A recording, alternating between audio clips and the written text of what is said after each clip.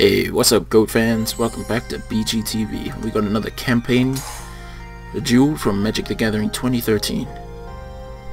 Here we are, Revenge campaign. Let's do it. Garruk uses a green deck. We fought him before.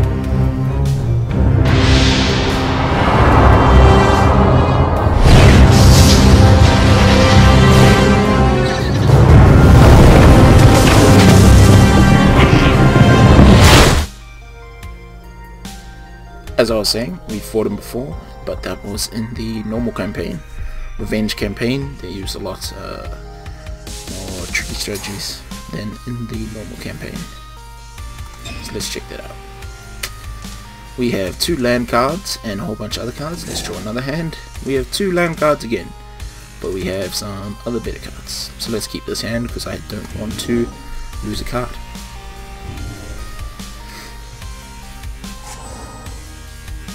See what he does. Epic first move. Let's play out Garruk's Companion. It's a 3/2 creature with trample, which means even if he blocks, if he has say a 1/1 creature, it'll still deal 2 damage to his life. He summons his Garruk's Companion.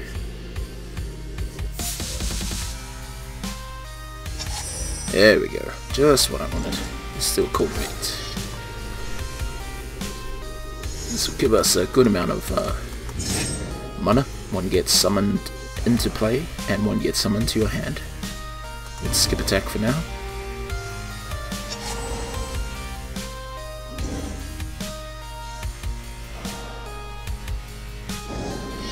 He's going to attack.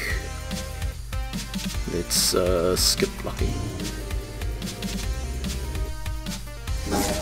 Ooh, 3 damage. Let's play our land card here, and we shall also play MTG Revenge. Let's do it.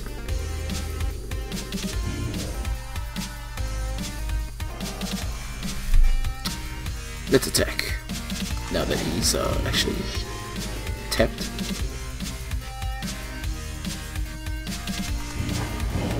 That way we keep with the same amount of damage as him, but neither of us loses a card.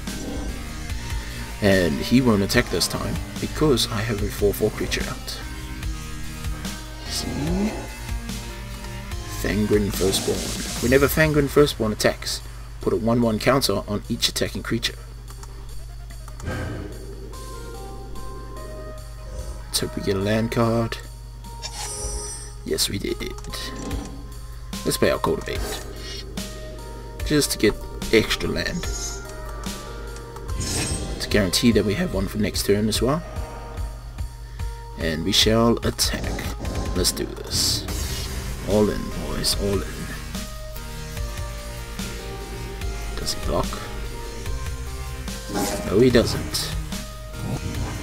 Because he's just using the same technique I just did, which means we don't lose any cards, but we still do just as much damage.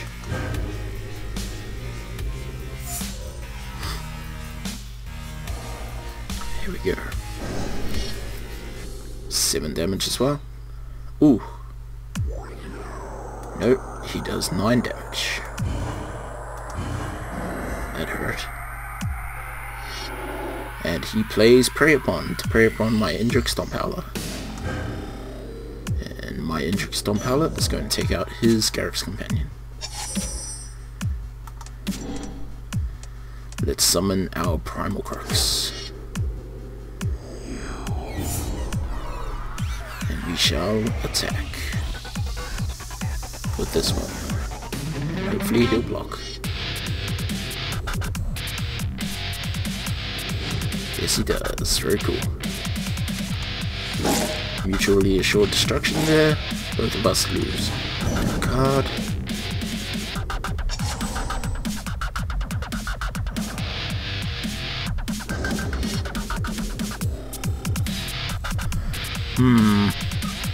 Let's kill it off. Let's block him.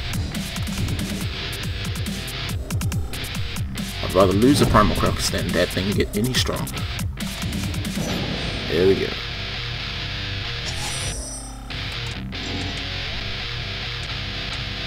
Vigilance and Reach.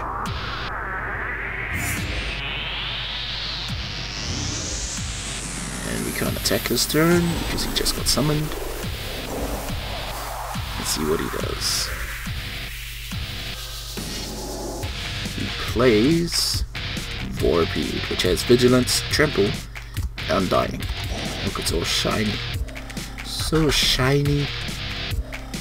But yep, Undying means you have to kill it twice. Which is kind of a pain.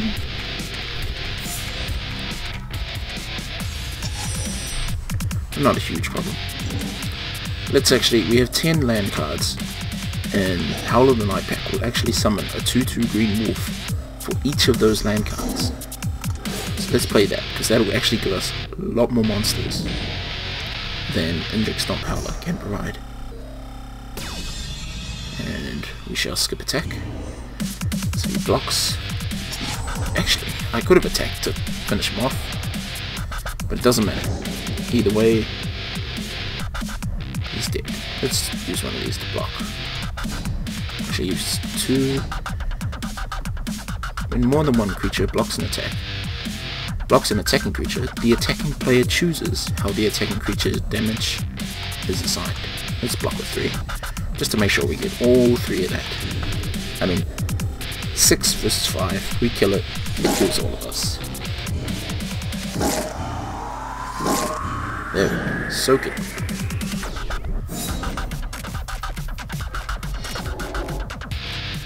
He plays Garruk's Pack Leader.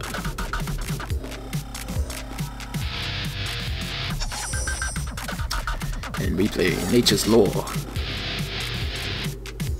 And we summon a land card, and then summon our Indrik Stomp Howler. Now this combat phase, we attack with the full force of my wolf army. Like so. And our spider. So we have enough damage to finish him off. Pretty sure it should be. Let's do this. Boom. Boom. Boom. Boom. Boom. Boom.